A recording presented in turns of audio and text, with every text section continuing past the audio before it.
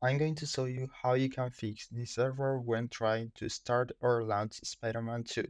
So this is very easy and I will help you solving this error in just a few seconds. If this is helpful, please don't forget you can subscribe and like this video.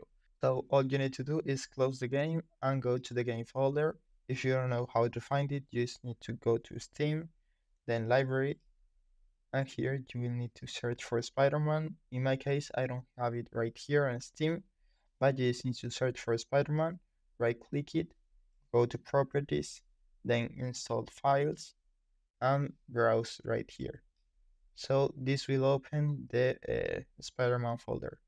In my case, I have it right here, and inside the Spider-Man 2 folder, you will see a file like this, which is the installer of the file we need. So just double click it, and it will take a few seconds to launch this installer. And it will begin with the installation that will only take a few seconds.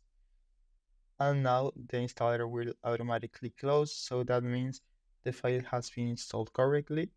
Now we can try opening the game again, and now it will launch normally and everything will work.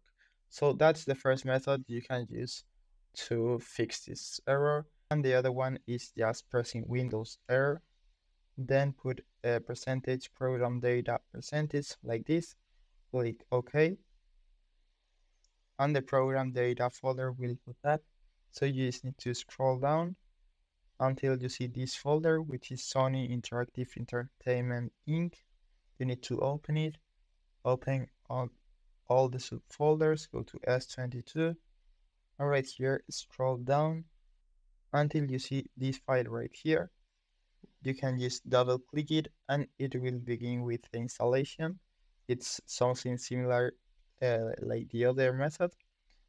And if none of this works, what you can do is completely uninstall, completely delete this folder and run the game or the installer uh, or this installer again.